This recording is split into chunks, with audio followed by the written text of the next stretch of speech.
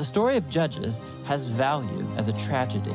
It's a sobering explanation of the human condition, and ultimately it points out the need for God's grace to send a king who will rescue his people. And that's the book of Judges. All right. Hey, first thing I want to point out is I goobered on my shirt here. So I got this stain. So you could kind of watch. It's just water, so you could just kind of pay attention to this stain here. And, you know, you could just kind of track how long this message is going to be by the amount.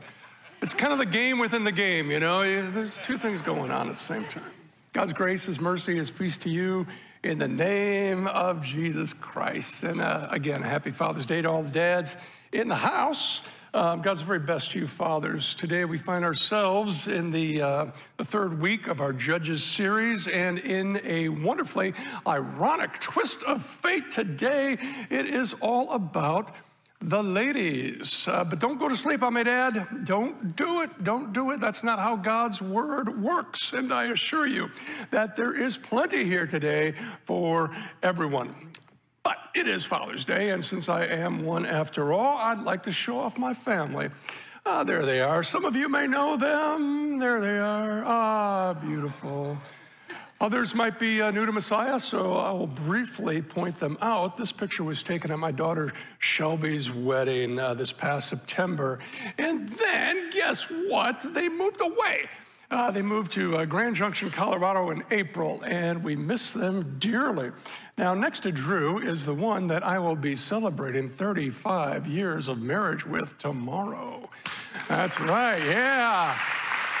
Thank you. It's a big effort on my part. I've been working with Mary, you know, trying to make her a little more kinder, a little more nicer, you know, that kind of a thing, if you know her. Yeah, okay.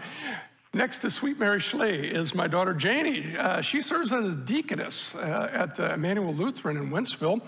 She is married to Max, who is a pastor up the road at St. Paul's Lutheran in New Melly. And the one standing next to my right is the one that we call Kate. But if you attend at Messiah Lutheran School, then you call her Miss Schley, because she teaches 6th grade here. And next to Kate is Grace. In the fall, Grace is going to be a senior, yes, at Missouri S&T, thank you. And she is very recently engaged to a young man named Christian, which makes sense. Christian and Grace should always go together. First dad joke of the day, all right. And then last but not least, you met him once already. There's our boy, Will. He just finished up his first year at the University of Arkansas. Woo, pig suey. Kind of a big family, but that's my family. Kind of a big deal to me, a big part of my life. And I share all that with you because today's judge is Deborah. And she's the only female in the bunch. And I'm really glad that I get to tell part of her story today. As a father of 4 strong and cheerful and fearless women of faith, I hope this message will have a special significance for them and for your daughters too, as well as for all of us. Okay, let's get into it. As mentioned, today the women get the spotlight, with the caveat that the key to this scripture, as well as all of scripture, is to always keep in mind who the true hero is. Now, if you have been with us for the last couple of weeks, then you have heard about the wheel of misfortune that spins throughout the book of Judges. It begins with sin, which then leads to judgment, which eventually brings about repentance, and then God answers with deliverance, and the end result is peace. But it's not the end, because unfortunately the cycle starts all over again. Therefore, it is not too surprising for us as we open up to chapter 4 that we find that the Israelites are up to their old tricks again, doing evil in the sight of God. Therefore, the Lord sold them into the hands of the Canaanites. Now, the ruler of the Canaanites is King Jabin. And Jabin has a military commander, and that guy's name is Sisera. Both these guys are huge jerks, and that is a huge understatement. Now, Sisera has at his disposal a war machine consisting in the latest of weaponry, which is 900 iron chariots, which would steamroll over any army that would dare stand up to them. Soldiers on foot were absolutely no match against Sisera's chariots of iron.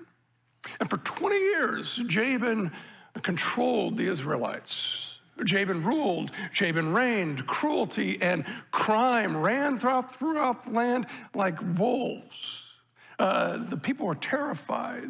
The farmers hid in forests. Nobody worked the land. Travelers avoided the highways, so no goods were brought in to Israel to buy.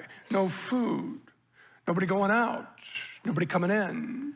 No peace. No freedom. No hope. In fact, get this, the people got so desperate that they repented. They repented. They cried out to the Lord. Now, in those days, the Spirit of the Lord lived in a remarkable woman named Deborah. She was a prophetess. Same goes for a prophet. Someone who received God's word directly from the source and then communicated that word to the people. The Bible says that she spent her days holding court, seated beneath a palm tree, and all kinds of people would come to her because she was wise. They came with their disputes and their arguments, and she'd settle them. They came with their worries and their fears, and she'd calm them. They came with their questions, and she'd answer them. They came looking for some word of the Lord, and she'd speak it. Deborah was a judge. And if I may be a little judgy, I think she's the best judge of the bunch. She comes closer than anybody else to being an authentic, godly leader. And the others, for the most part, are mostly warrior types. But Deborah was more than military. She led beyond the battlefield. She was God's chosen leader who not only rescued, she also ruled. A rescuer and a ruler. She points us to Jesus is what she does. Okay, let's review our cast of characters so far. We have King Jabin, boo. And we have his military commander, Sisera, boo. And on the other hand, we have Judge Deborah, yay. And now let me introduce to you Barak. Okay, who's Barak? Barak is Israel's military commander. However, he wasn't much of one because they didn't have much of an army. Anyway, Deborah calls for Barak and says something along these lines. Listen up, Barry. This is what the Lord says. Assemble 10,000 men and get ready to take on Sisera and his 900 chariots. For I, the Lord, will give him into your hand. Now, here's the game plan, and this is going to be really important.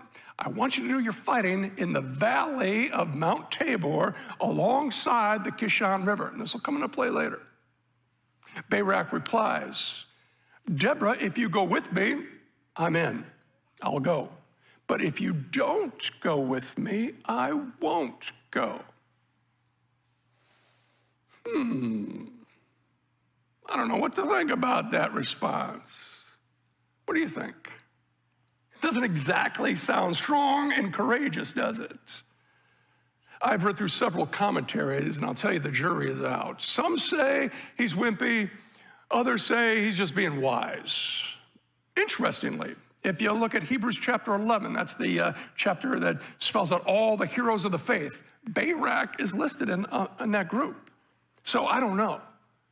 But I will say that it would make sense to bring with you someone who directly communicated with the Almighty God himself. I mean, if you're going to take on the military superpower of the day, it might come in really handy to have God's #1 messenger along for the ride. So there's that. But on the other hand, Deborah replies, very well, I will go with you. But because of the way you are going about this, the honor will not be yours, for the Lord will hand Sisera over to a woman. And so there's that. But she's not busting his chops here. She is just simply stating the facts. Okay, cutting to the chase, here's how the battle plays out. The armies, as mentioned, met down in the valley, and it is God who wins the day by sending a torrential rainstorm, which is incredible since this took place during the dry season. It has not rained at all for months. This would be just like today. You step outside on this sunny June afternoon and we get hit with a snowstorm. It would be just absolutely miraculous. Okay, so there's water everywhere, and the river valley, the water comes down the mountain right next to the river, and all of a sudden it just becomes a soupy swamp. And guess what? 900 iron chariots get stuck in the mud, and every last Canaanite soldier was cut down. Well, almost every one of them. When the going got tough, Sisera got going. He escaped on foot, and he ran for his life. Now, the story's not over, but let's hit the pause button here. Before we get to Sisera's gruesome end, we just need to bring up the subject of women's leadership, because the career of Deborah obviously leads us to reflect on it. A word of caution, though, I will say that time does not allow us to get into all the details, but I will make a few important points. Point one, God gives women the same spiritual gifts that he gives to men.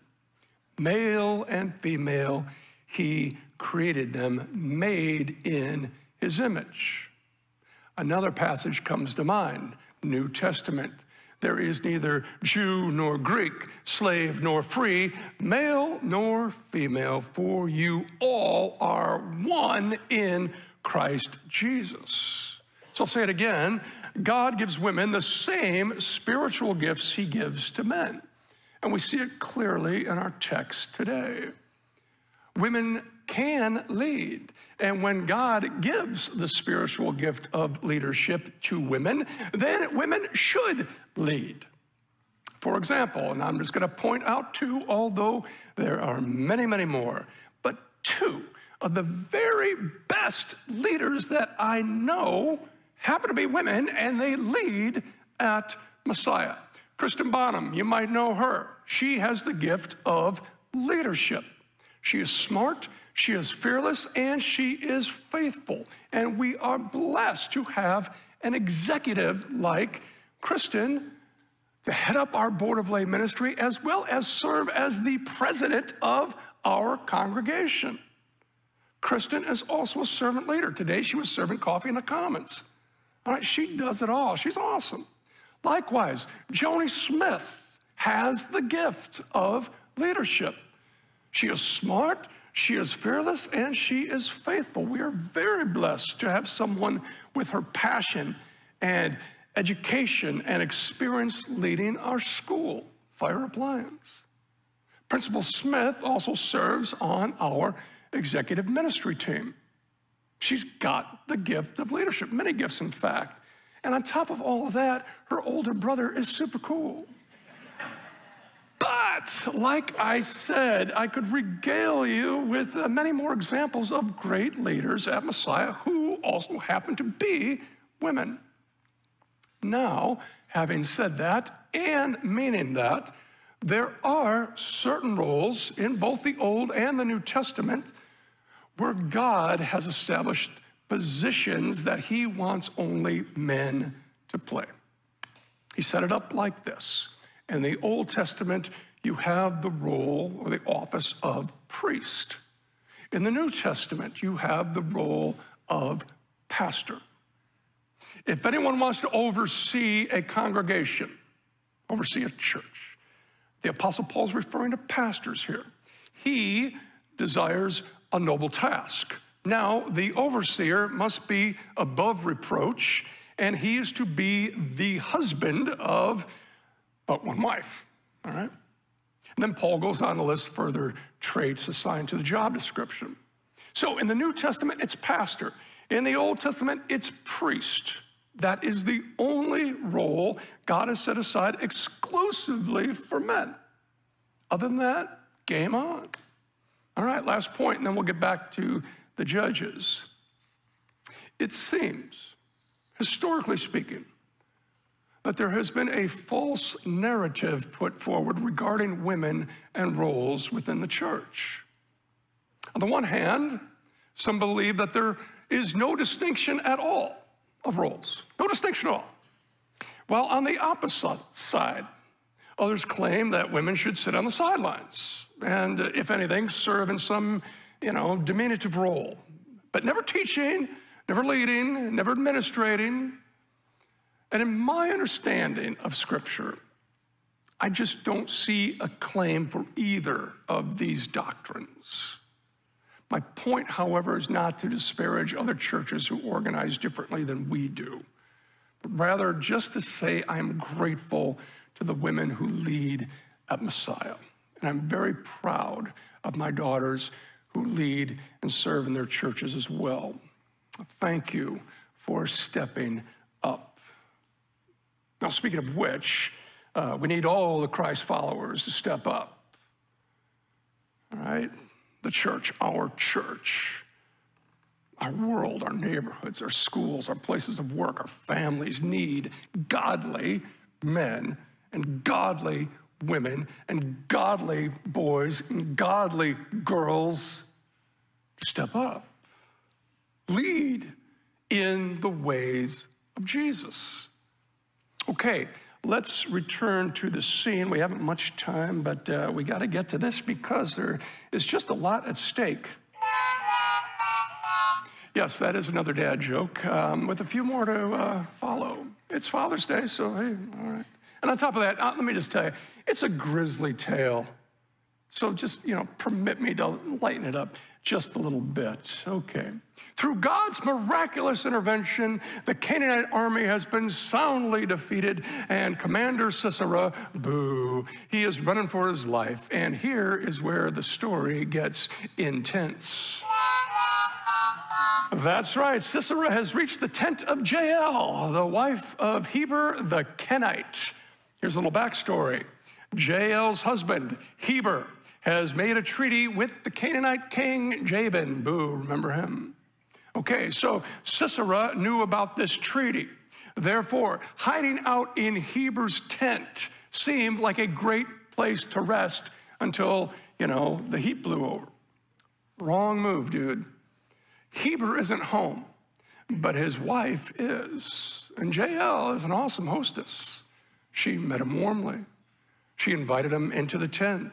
She gave him a nice drink of milk. She tucked him in for a nap. Not sure if she offered him, a chocolate chip cookie and sung him a lullaby, but it doesn't say. Nevertheless, Sisera falls asleep. He could rest knowing that there was this peace agreement between his king and Jael's husband, Heber the Kenite. He thought he was safe, but here is the piercing truth. He was wrong. He was dead wrong. You know why? Because Sisera didn't know his Bible history, and it cost him. Jael, all right, and husband were Kenites. The Kenites were the descendants of Moses' father-in-law. The Kenites and the Israelites had been allies for generations. They wandered in the wilderness for 40 years together. They entered the promised land together. They settled among the tribe of Judah. But Heber, though, as you'll recall, had broken away from the other Kenites, and he had settled in with King Jabin of the Canaanites. Now, here is the point that I want to hammer home. While on the surface, it may seem that there is no reason at all for Jael to take out Sisera other than maybe to spite her husband, but that is not it. She was, in fact, keeping an older commitment to the people of Israel and to their God. So with this in mind, she turns from gracious host to lethal assassin. She picked up a tent peg and a hammer and went quietly to asleep, exhausted. She drove the peg through his temple into the ground, and he died. Not sure if that last part is necessary. It seems like an obvious point. But you talk about giving someone a splitting headache. She nailed it. I mean, clearly Jael had that guy pegged. All right, enough of that. But it was a smashing victory. All right, no more dad jokes. I am really putting away for real this time. But the story ends, and the battle is won, and it is celebration time, and Deborah and Barak burst forth in the praise, and they sing a song, all of chapter 5, about this God who saved them and those that he used for his purpose, especially Jael, the woman who took down that no good Sisera, and he was no good. Deborah sarcastically sings as she is picturing Sisera's mother looking out the window, waiting for him to return victorious. Why is this chariot so long in coming? Why is the clatter of its chariots delayed? And then Sisera's mom keeps answering herself, are they not finding and dividing spoils? A girl or two for each man? Colorful garments as plunder for him, and some fancy jewelry for me. That sounds nice, but it's really an unhelpful translation. It's much worse than that. That part about a girl or two for each man, come on, you know what that's referring to. The Hebrew word there is not girl. It's wench or slave girl. Sisera captured women and girls, took advantage of them, and then either kept them or sold them off as a certain kind of slave. All right, as a father of 4 daughters, he had that tent peg coming. Probably had a couple of them coming if you ask me. But the nightmare was over, and there you have it. The women get the spotlight today.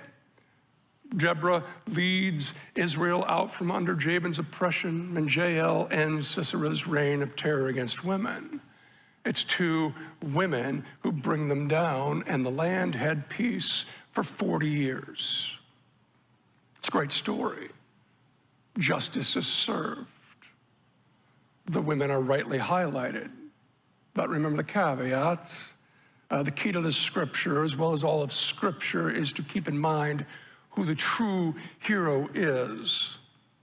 Deborah was a remarkable woman, a rescuer, and a ruler. Jael was fearless and a most unexpected hero. But ultimately, these women were the chosen instruments in the hand of a faithful and a mighty God.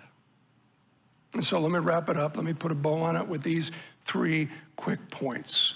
1, you and I need a hero. Someone fearless, someone wise, a true ruler, the ultimate judge, an eternal rescuer. And that's why this story is in the Bible. It points us to our Savior, our Redeemer, our Deliverer, Jesus Christ. We need a Savior, to which all human Saviors point to. Newsflash, we live in a troubled time too. We're very tempted as a society, as a country. Oh, come on, you know it. We cling to many false idols. We put our hopes in so many foolish things. We're captivated, just captivated by the false gods of this world. Now, as individuals, you know we go through our cycles too, right? You've been there, me too. Oh man, we are sometimes seasons. We are on fire for the Lord, right? Never miss a Sunday. We are on fire. We follow. We worship, man. We're in. We might even be in the Bible study or something like that. Wow, we're in. And then we cave. My hunch is life gets too good. That's my hunch. And we forget. Prone to wander, Lord, I feel it. Prone to leave the God I love. Oh. We wander. We grow lukewarm. Oh, we need help. We need a Savior. Thank God that it's not about our willpower, our heart, our ability, our stick-to-itness, but it's about His love, His mercy, His grace, His power, His ability, His heart, His stick-to-itness.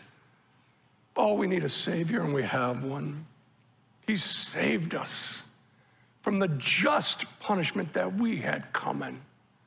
He saved us, just like those Israelites, from slavery. What's our slavery? The slavery of eternal death, which would last just forever.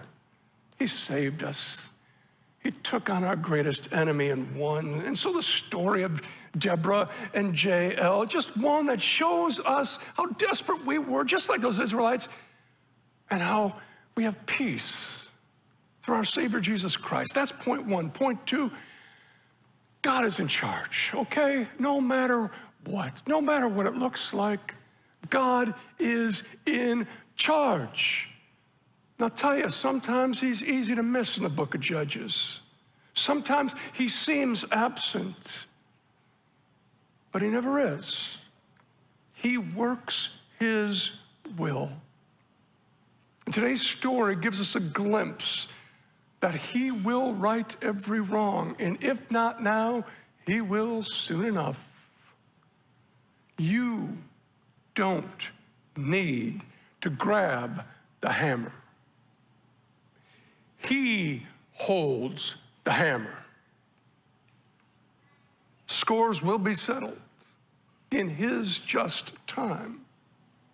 But until that time, hey, if you look at the story and you're like, I need rescue, all you got to do is cry out to Him. If I said something about the wandering part and you're like, oh man, that's kind of me, repent. Turn back, come on, let's go. Or how about this? If you are willing to be an instrument in the hand of God, then step up. If you haven't stepped up in a while, step up. He's gifted each and every one of you. Now, maybe it's the gift of leadership. Maybe it's the gift of teaching. Maybe it's the gift of serving. Maybe it's the gift of giving. Maybe it's the gift of hospitality. Maybe it's being a dad. Maybe it's being a mom. Maybe it's being right now a son, a daughter. A lot of maybes. But here's the fact, and here's the truth. Last point. God is not finished with you. He's got you, and He just delights to work with you. He loves you. After all, He's your dad. Always. Amen.